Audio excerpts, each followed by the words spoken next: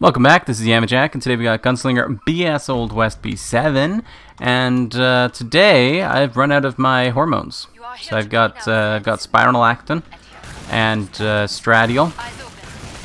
That's my my hormone therapy stuff. It makes the old testosterone factories do a little bit less work, and it replaces all the testosterone I would have had with estrogen, providing me with a much happier life.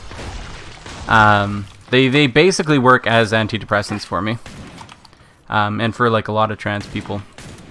Like the mental effects of HRT is just incredibly potent.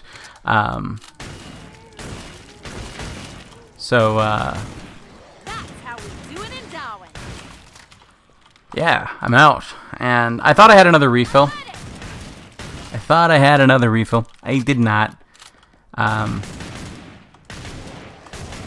You know. Oh well. So I messaged my a doctor, the endocrine doctor, and asked if you know, how we're gonna make this work. I don't like my doctor, by the way, at all. They don't really explain like what's happening at any given point. So that's kind of annoying, to be quite honest with you. But you know, whatever. They give me hormones, they give me drugs, and what else could matter besides that, right?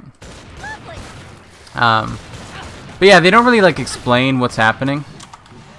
They just kind of assume I'm going to be capable of handling it myself, and it's like, you know, I get it. You have like a bunch of people you're talking to and people you're helping and yada yada yada, but like, can you just have like an automated message that just gives some like basic info or something like that when you like just put some basic info on your website or something? Like, just do something of like use to people like me who might be a little bit more confused about the process, because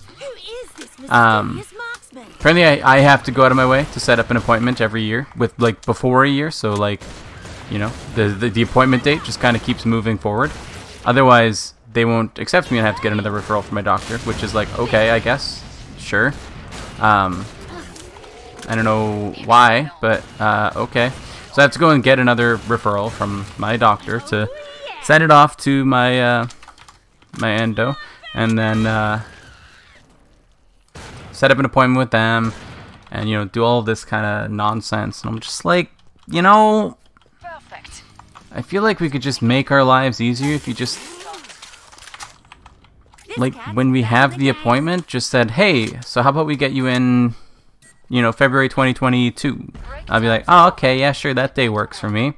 And then we do that, and then if either of us have any issues that prohibit, you know, us from being able to make that day, that come up in the future, then we just kind of reschedule it. But we kind of have that schedule thing kind of going on from the start, because I'm not gonna not need my hormones next year either. Okay, like it's gonna be a very recurring problem. The spiral is gonna go away in the future because I won't have the testosterone factories anymore. But you know, like, bruh, come on, like, can we just be, I don't know, a little more? I just don't like them. But, you know, I don't have to like them. All I have to do is get my hormones and grow my boobs. That's all there is to do. So,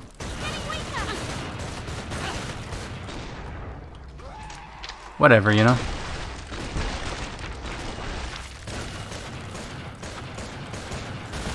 It's okay.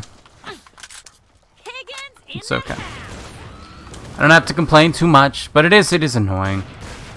Now I've got to like send off. I got to tell my pharmacy to send off a request for another prescription, and then, you know, the doctor's office will eventually get around to getting it. And this whole time I don't have hormones, so I don't have any hormones to take today. And you know, I don't know, like, are they gonna get the prescription there tomorrow? Are they gonna get it there the next day? Like, I don't know when it's gonna happen. So I'm just kind of here like, I hope it's soon, because otherwise I'm going to get really depressed and it's going to really suck. You guys will suffer if it happens. But I ended up like running out a couple of days ago. I can already feel the effects of it.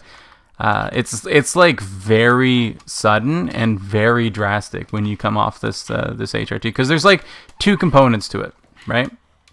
There's two components to the depression that pops up when you forget to take your hormone therapy. So there is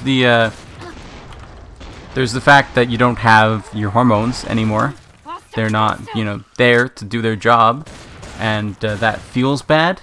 So like there's all these things that testosterone does to your body that are just very undesirable for me. Increased libido is like one of them, like a hugely increased, and it's very inconvenient and bothersome. It's not like, you know, like I'm sitting there like I can't stop watching porn. No, but it's just like, you know, you end up doing something, and it's just like, oh, all of a sudden, you know, little Jill is deciding that it's time to be excited. I'm like, I just don't care. Go away. And when you're on the hormones, it doesn't really happen, which is much more desirable for sure. And another thing that happens when you lose is just like, for me anyway, my mood just gets way worse. Like the hormones just kind of like help my mood in the first place. Like I feel better when I'm on the hormones. And then the other one is, so that's the two, is that like the hormones actually like do something physically to your body. They're physically changing something. The other one is that mentally you just feel bad, right? Like you just feel bad because you're not taking your hormones. You feel like you're not doing it right. You feel like you're messing up. You feel like a disappointment to yourself and you know, to the people who kind of look up to you, and it feels bad. So when you end up not having your hormones like this, it's a really terrible feeling, to be honest with you. It's not something that I recommend to anybody. Make sure if any of y'all are trans, make sure you take your hormones and make sure you have a healthy stock of them. But yeah, thankfully I will be able to just send off a prescription and get the pharmacy to send off a request, and then just get the stuff that way. Because otherwise I was like, I don't know, if it's gonna be like 3 months before I get to talk to my doctor again, then I'm probably just gonna go like order some hormones on the websites that sell them online. It's not really a choice that I want to make, but you know, the alternative, like 3 months without my hormones, I don't know if I'd actually live it. You know, like I'm pretty sure I'd end up killing myself. So, you know, to me, I would just end up, you know, DIYing it. I don't recommend it. It's a bad idea. It's a stupid idea. Don't do it. But, you know, sometimes your choices are kill yourself or do something stupid. And I'm not going to give you any recommendation on what you should do, because I think that could get me in legal trouble. But for me personally, I know the decision I'd want to make. But, you know, it didn't come down to that. I didn't think it would either, because it is a prescription that is majorly impactful to your life. So if they're going to be taking you away from your medicine for that long, then that's a pretty big problem. So anyway, that's going to do it for today. So thank you for watching. Remember to like the video if you like it, subscribe to see more in the future, comment if you have anything to say, and I'll see you next time. Bye-bye.